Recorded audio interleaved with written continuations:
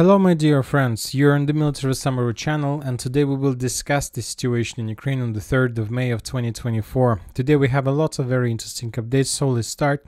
And first we're going to talk about Kherson direction. We continue receiving significant number of updates from the islands between the Russian bank of the river and the Ukrainian bank of the river.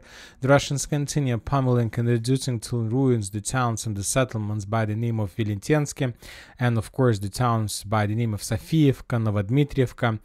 So as you can see, the Russians are, let's say, pressing this area. Kizomys is also under very heavy fire. And this is very important because if you remember, we discussed this in the previous updates, that the head of Ukrainian army Syrsky stated a few days ago that the Ukrainians managed to seize control over the village by the name of Nistriga. This one, we have adjusted the map based on that. And now we see, based on the geolocations and videos receiving from the area, that the Russians took the situation seriously.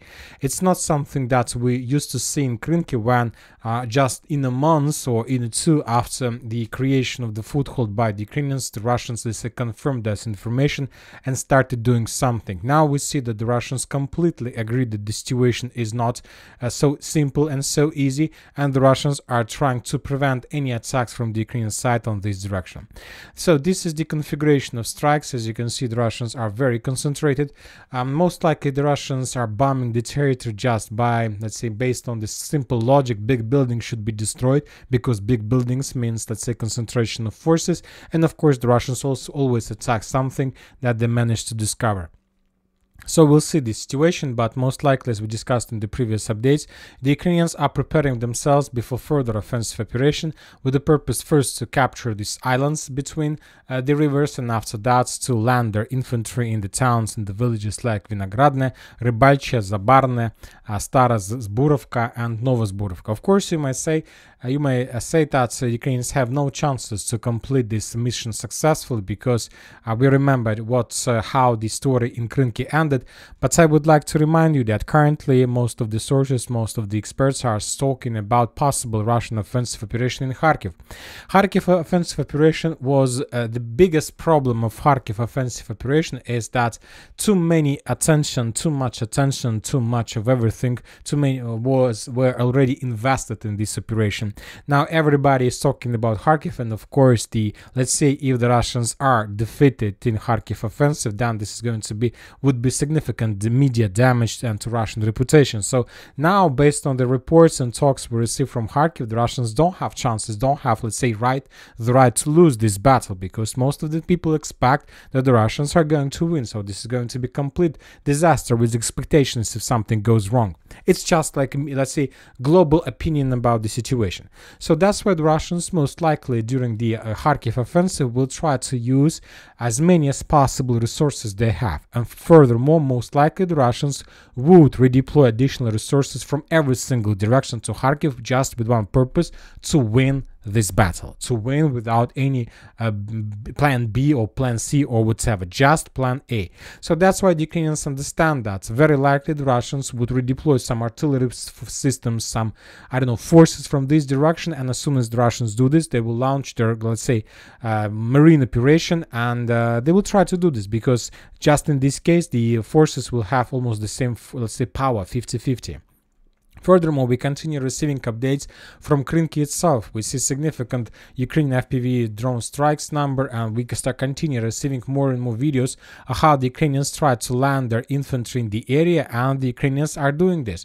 So the Ukrainians continue sending the forces. You know that most of the mappers haven't updated their maps considering this territory, Kazachie Lahiri, Krynki, and let's say Karsunka, and more towns under Russian control. But even this video confirms that Ukrainians managed to land their infantry. We don't know for sure what was the destiny of those soldiers. Maybe they were FPV droned by the Russians, or maybe they managed to, say, improve their positions or to evacuate back, or maybe the video is old, of, let's say, October of 2023 or something like this. But the question is that the Ukrainians continue doing something, and if we increase the numbers of days since the beginning of April, we might see that the Ukrainians establish complete superiority along Kazachie Lahiri, Krynki, Karsunka towns, with FPV drones, and the problem is that the Russians are not using FPV drones at all. So when talking about the Russians, the only way they try to counter offensive the Ukrainians using Lemur missiles, guided bombs, let's say, and artillery, but not FPV drones. And this is the big question, why the Russians are not using drones as the Ukrainians do. This is the question I don't have answer on. And but today, when talking about today, the Russians, for the first time since the probably for the previous let's say 6 months, published the video of how the Russian drone managed to cross Dnipro River, and then the Russians start FPV droning the Ukrainians on that bank, and the Ukrainians wasn't even ready. So the video, the main idea of the video, that the Ukrainians weren't ready to face the Russian FPV droning on the direction. So very complicated and interesting situation along Dnipro River, but most likely this summer is going to be also the battle for Dnipro, not just for Kharkiv. Now we're moving further to Velika Novosilovka, where the Russian soldiers and Russian forces continue offensive operation. And as a result of clashes during the previous 24 hours, according to different mappers, the Russians seized control over the, let's say, southern farms, and the farms are being controlled by the Russians for more than 60-70%. Ukrainians control just a few buildings in the northern part, in the vicinity of the residential area. Furthermore, the Russians are not going to stop. They continue pummeling and bombing the towns and the streets of Orozhaine, and they're clearing the area before further attempts to attack. So we'll see what is going to be next, but the Russians are not going to stop. Now we're moving to Novomikhailivka, Konstantinovka area. We got lots of updates, and according to information we have, the Russians begun another wave of offensive operation, and now the Russians are moving to Konstantinovka using two roads, the southern and the northern. So the Russians are moving to Konstantinovka along this line, along these two lines, like this road of attack, and the second road of attack lays a little bit to the north, let's say in the vicinity of Paraskoyevka, and we also have the video confirming this. And the most important thing, that's very interesting updates. Maybe you're familiar, maybe you follow the reports and the official Telegram channel of 79th Air Assault Brigade. And this is the funniest story ever I've seen since the beginning of the special military operation. After the 79th Brigade was completely defeated in Novomikhailivka, and they, let's say, fall back towards Paraskoyevka, and now they try to hold this area, let's say, under the Russian pressure. We had some reports in the past that Ukrainians have already abandoned the town, but without any geolocations. But the thing is that the 79th Brigade, during the previous 2 weeks, on their official Telegram channel were posting just one thing: about difficult situation on the ground, about complete absence of any supply support, no reinforcements, no reserves, no artillery rounds, no FPV drones, no tanks, no, let's say, mechanized forces, nothing, just the soldiers. Like they might be like an opinion one can say that you see the brigade that was fighting with the Russians with stones, with basic stones, and I don't know what else. And water, with stones and water, and that's it. And today the Russians conducted offensive operation, and the first reports we also received from that 79th Brigade, and they stated that the Russians began offensive, and the main Russian goal was not to enter Konstantinovka or Paraskoyevka. The Russians were trying to bypass both towns and to establish physical control over the road of 524. So that was the main Russian plan, to cut the roads from the north and from the south. And the purpose is not just to encircle Konstantinovka or Paraskoyevka. The sources reported that first, the main, let's say, goal of this attack, to establish control of 524 road, is to cut Ugledar from supply and to, let's say, to start the beginning of this operation. And also the forces of 79th Brigade, that's official Telegram channel, stated that during that post about the Russian attacks, that he stated that somehow the Russians managed to find out that the situation in 79th Brigade is very difficult, that there is no supply and support, and now the Russians decided to use the situation and they start offensive. And I have a question. So for the previous 2 weeks, you were posting significant number of updates that you have a very difficult situation, and today you're posting information that somehow the Russians managed to figure this out. So it's maybe you need to watch your full own channel and to clear the channel, or not to publish updates that can give the Russians additional information. So it was very weird to see those posts, but this is the current situation on Novomikhailivka, Konstantinovka. Now we are moving to Krasnogorovka, where the Russians also continue their offensive operation, but the Russians, as I understand, were a little bit stopped and slowed down by the Ukrainians in the south in Krasnogorovka. Currently, we see during the previous few days, we stopped receiving any updates about additional Russian progress, which confirms that Ukrainians managed to, let's say, bring critical mass, and now with mass of soldiers, they can, let's say, slow down the Russians. But now we see also that either the Russians changed their plans, changed their tactics, and now the Russians are completely focused on the fields between Georgievka, Krasnogorovka, and Marinka. The Russians are pummeling this area heavily with artillery, counter-artillery duels. The Russians try to get ammo depots to, let's say, Ukraine mortar positions, anti-tank positions. So most likely, even before the fall of Krasnogorovka, the Russians will try to collapse and to establish complete control over the fields between Georgievka, Marinka, and Krasnogorovka. So this territory is the primary target for the Russians for the next probably 2 weeks, and that's it. And after that, they're going to be more, let's say, different things, more approaches the Russians can use how to seize control over Krasnogorovka. Now we're moving further to the north in direction of Karlovka water reservoir. Today we got additional video of complete fire control over the main supply road that Ukrainians used to hold their positions in Yasnobrodovka and Nitailova. So this area is the only way how the Ukrainians can send additional reinforcement, and we see that this territory is under complete Russian artillery control. During the previous weeks, during the previous months, since the beginning of April, we got significant number of updates and details how the Russians managed to destroy a lot of Ukrainian positions, a lot of vehicles that were trying to cross this area, let's say in direction of Nitailov and Yasnobrodovka. So no chances for the Ukrainians to use this area as the main supply road, which also is very bad situation. Now we are moving to Очеретино direction. We continue receiving significant number of updates, but I would like to discuss with and to share with you one important information, maybe even funny information that you may, let's say, know as well. You know that there are a lot of, let's say, sources as military summary who try to geolocate things, who try to use his own map and many other things. And currently there are two camps in this field. There are, let's say, not like two camps, but mainly two policies. Yes, and what I'm talking about policies is the policy how to adjust the map and how to change the color of the, let's say, above this or that town. So one policy is to change the territories based on the geolocations, right? If you receive geolocation, that means that there is a Russian or Ukrainian control. And the second policy is to change the color of the territory based on the sources and rumors on the ground.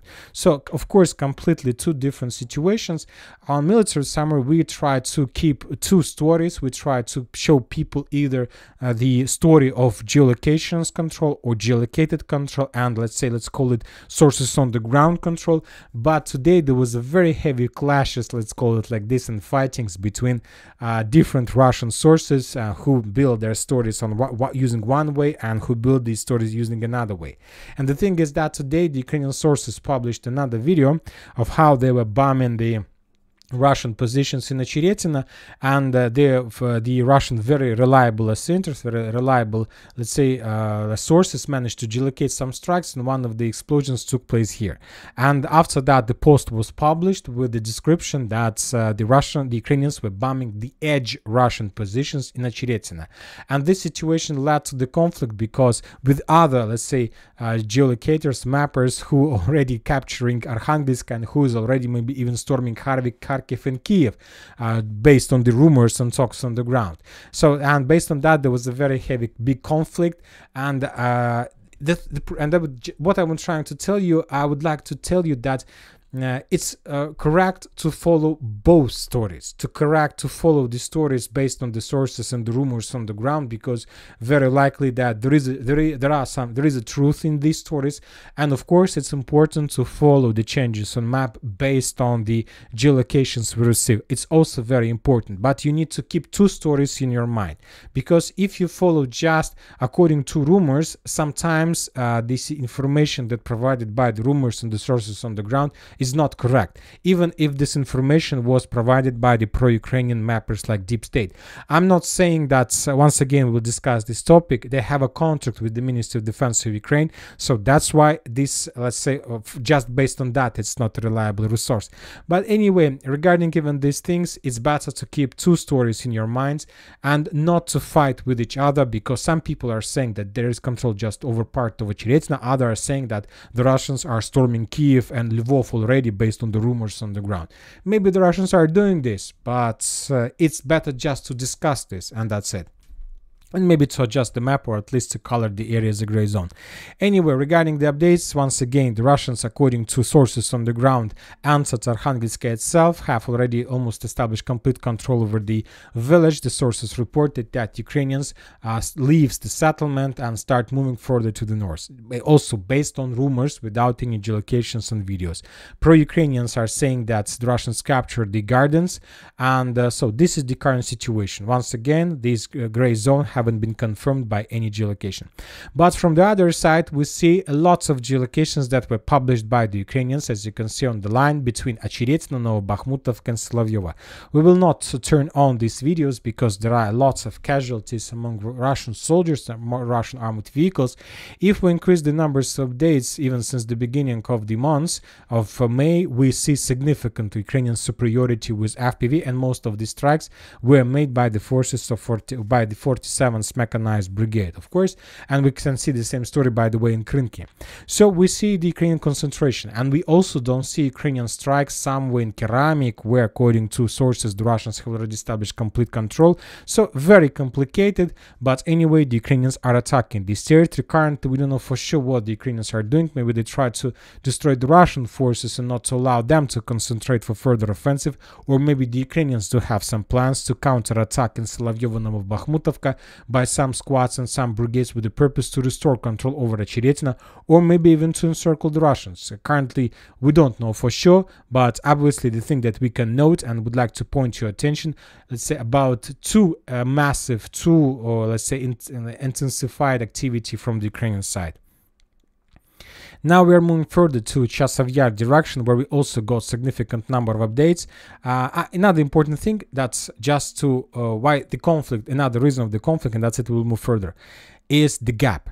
The gap. You know that there is always on every single front line a differences between the one, let's say, policy and another policy. But for example, when talking about Chasiv and when talking about different mappers, the policy, the differences between, let's say, updating map according to the policies is just this forest. Stupki Golubkovsky.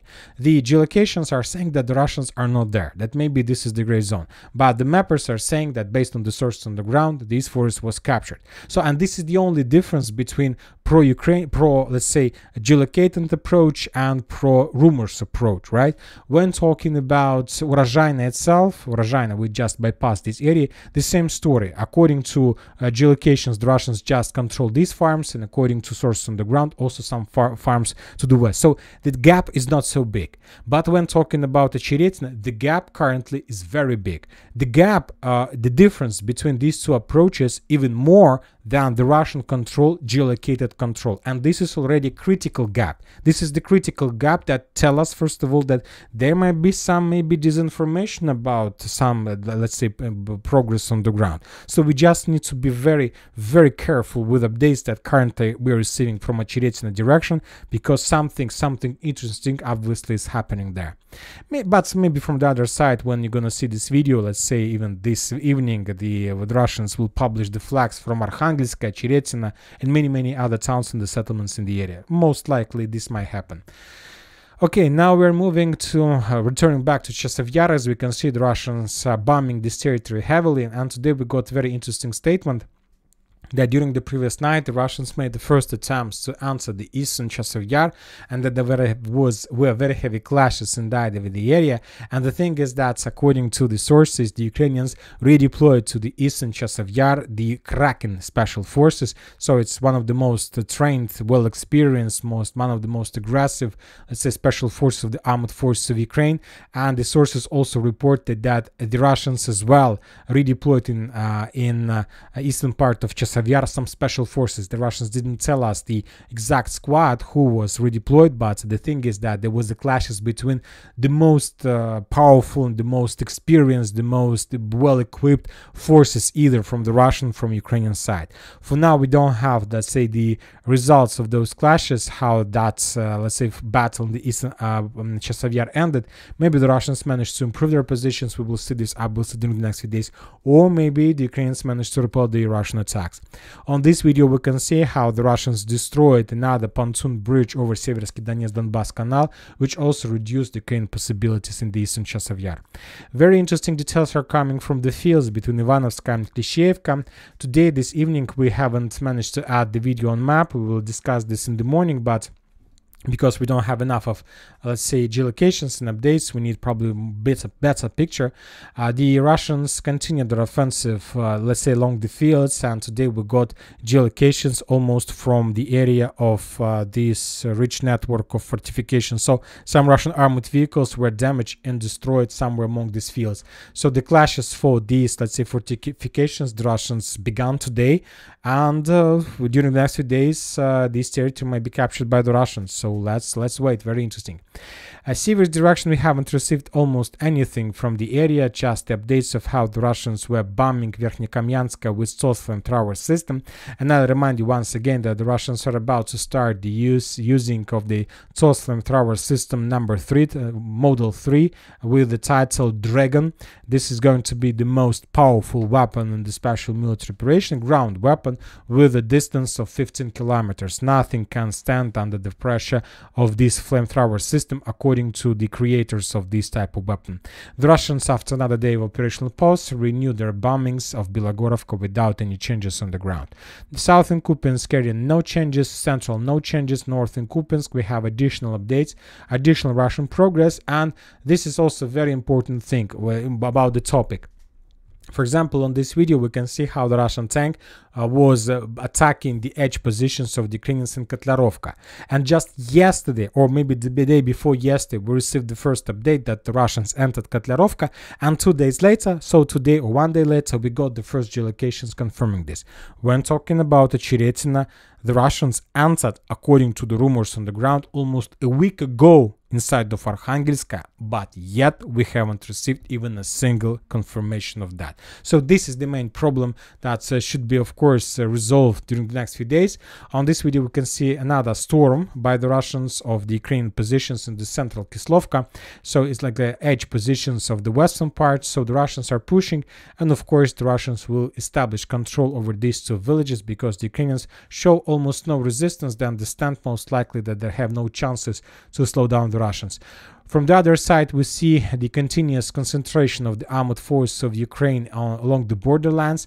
The Ukrainians try to concentrate everything they have, armored vehicles, tanks, air defense systems, so everything. They're building a very powerful defense belt. Of course, the Russians see everything. Today, the Russians discovered another IRST air defense position, and as a result of 2 Iskander strikes, that position was destroyed. Furthermore, we have another INTPQ radar destroyed by the Russians, a counter-artillery dual radar, also as a result of strike. And we have additional videos of how the Russians were Lancetic and droning the Ukrainian convoys. So we discussed that during the previous few days. We received significant number of videos of strikes against on Ukrainian convoys, which confirms that they're moving and moving and moving forces on the border with Kharkiv, because most likely this obviously is going to be the Russian area of Russian offensive. So we'll see, because we got a lot of updates, including that Ukrainians confirms that most likely the Russians are going to attack, and it's going to be a very difficult period of time. Also, we discussed that Ukrainians during the same period of time are going to most likely try to open Kherson front line. So just buy as many as possible popcorn for the next few months. When talking about political events, no changes, almost nothing. Kyiv is signing agreements, security agreements with the United Kingdom, with the United States of America. With Kyiv is asking for additional for additional Patriot systems. Some authorities of Kiev reported that the Russians have already concentrated around 35,000 along border with Kharkiv, but the Russians are planning to increase this number till 70,000, and with the number of 70,000 the Russians will try to break through the defense belt and to probably encircle Kharkiv, but because with 70,000 very unlikely the Russians are able to capture the town with a million population.